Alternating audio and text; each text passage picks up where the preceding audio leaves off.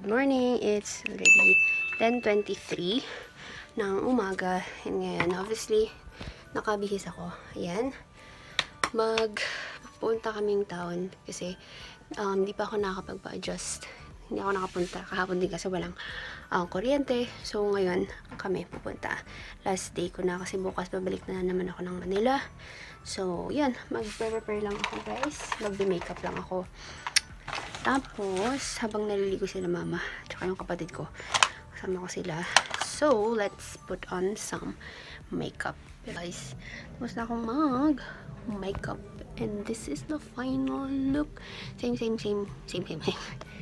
makeup yung mga ginamit ko. Ito, primer, mascara, diba? Blush. Ito, Avon. Gusto ko itong Avon na to. This is the Avon True Colors Luminous Blush in the shade Peach. Yan. Malapit siya maubos, guys. Yan. And then, what else? Sa eyelids ko, ginamit ko to. Poppin' Cheeks by Bobbi. This shade Cotton Peach. Yep. And powder yung Maybelline. And then lipstick, of course. Ito. Caroline Kiss Sticks in shade Vacay. Yan. And for her outfit, ito. Ano man tawag dito? Parang sweatshirt lang siya. Na 3/4 pink and then blue pants from, hindi ko alam. Okay lang to eh. Kasi ito, Keds. And then, same bag. Yun. Okay, so alis na kami. Anong oras na? 11 na, guys. Yan. So, we must go. Ikot ko lang tong power bank. And, I'll see you later.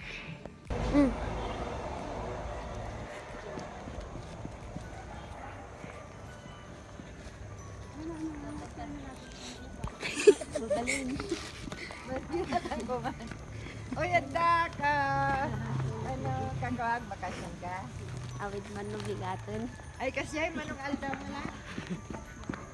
Lunes sakto yarat ko eh. Di Lunes. Parbangon. Hindi, limumog nga pimintas niya. Medyo Manila, yang medyo Manila, limumog. Yan. Kalaman. May kulang na.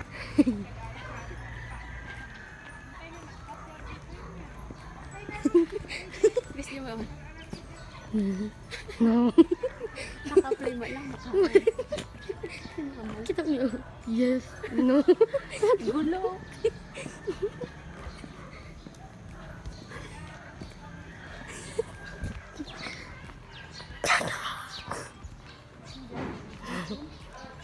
Ito, ipos.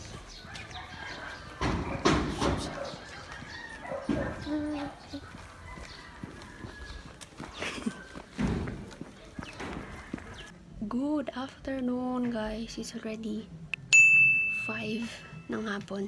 Kakauwi lang namin ng bahay. As in, yan. Pagod ako.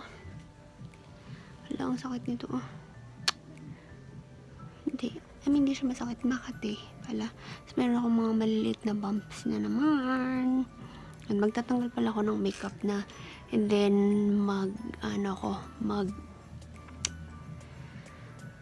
lalaba.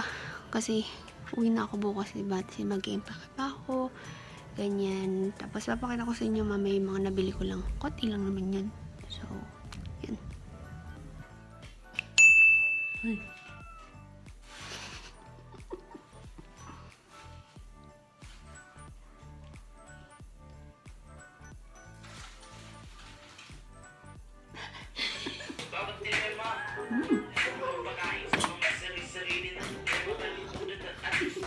Kasi Johnny na.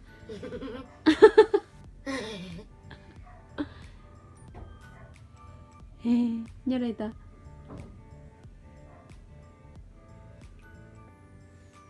Apa kaya ulo natin? Lukat na.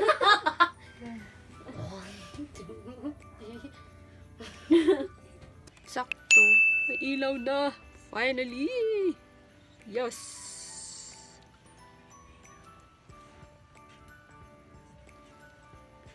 edit. Ano oras na ba? Ano ata? Magna-9 na. Ito, kagising ko lang. Ginising na ako kanina mga 8, ganyan. Pero,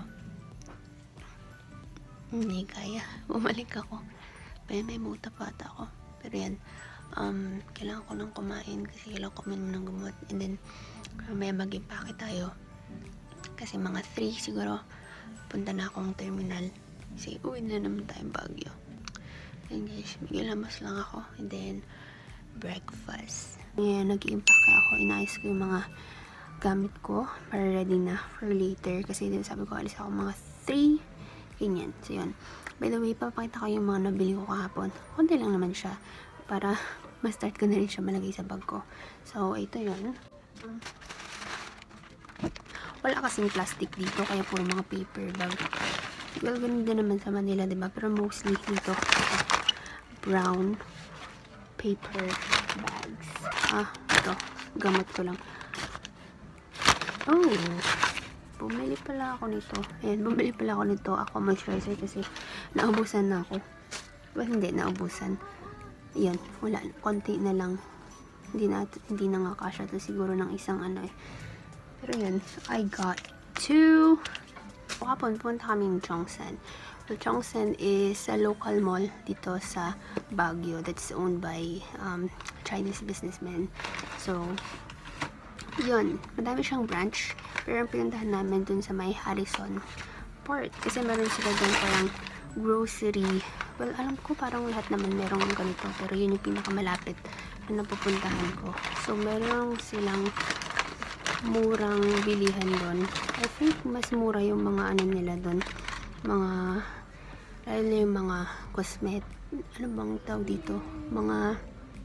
Basta medyo mas mura yung mga benta nila doon. So, ito talaga yung una kong binili doon. Itong Abone. Yan. Yung last time bumili ako, doon ko din binili. Ito, 40. Kano ba to?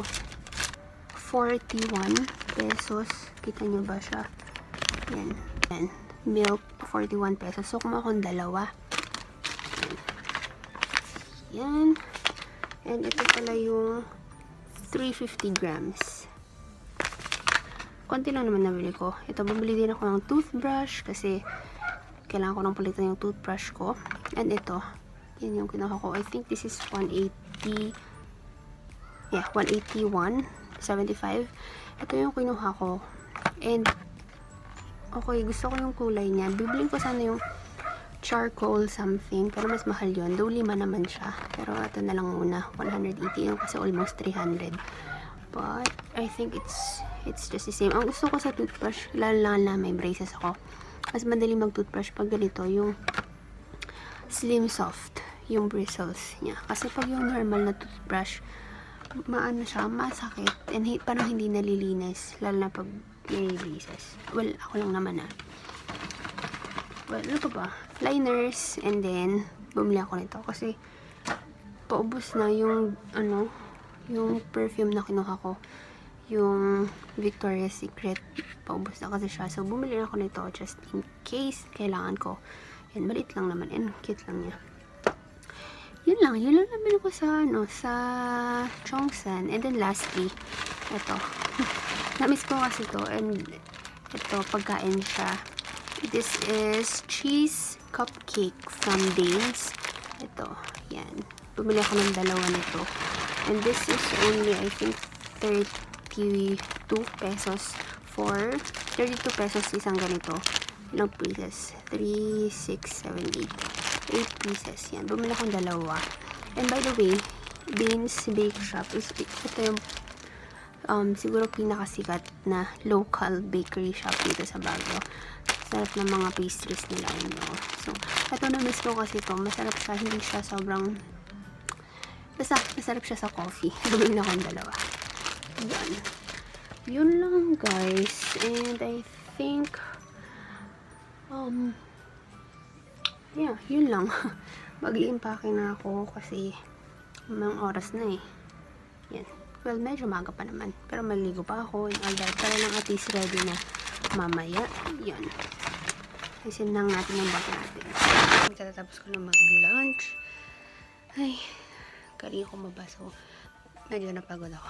Nag-upload ako ng yung vlog kong tapos na ba yun? Uploaded na pala yung vlog ko nung isang araw. Yun, direct advantage ko lang yung internet dito kasi sobrang bilis niya. So, meron akong video everyday yun hanggang 28th. Hanggang sa Sunday, meron akong video. So, I'm good with that. Wala na akong problema. Nakahabol na ako. So, yun. Wala na ulit akong internet pagbalik. So, let's see. Let's see kung paano. Medyo matatag lang naman siguro ako sa pag-upload. Unlike dito na sobrang bilis talaga kaya nakapag-stock ako ng videos. Malapit na mag-1 and ang target kong alis ng bahay is 3 kung kaya or 3:30 ganyan. And hopefully makasakay ng bus na yung 4 na biyahe. Kinuha ko lang yung mga iba kong gamit sa baba. Ito, yung gamot ko, kinuha ko siya. Tapos, yung facial wash. Ito kasi yung ginagamit ko sa gabi. So, hindi ko naman na kailangan. Dan baka makalimutan ko kaya kinuha ko na. Lagay ko sa bag.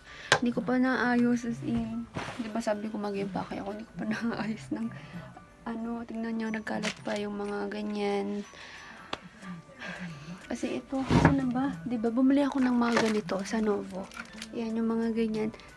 Hindi ko alam kung paano ko siya ipapack. But anyways, hanap pa ako ng eco bag siguro. Well, kasya naman siguro dito sa bag. Malaki naman yung bag ko. Ayan, and yun. Sige, kailangan ko nang magmadali guys kasi kailangan ko pang maligo, mag-prepare and all that. So, I'll see you later. Probably yeah, I'll try later bago umalis kung kaya mag-vlog. Otherwise, pag nasa Manila na. Time check, it's 2:18 ng hapon and tapos na ako mag-ayos ng mga gamit. Yun, medyo madami akong dala kasi yung backpack ko and then ito, sling bag. I always have this with me. Dito yung mga importanteng bagay. Mga pera, mga gadgets, ganyan.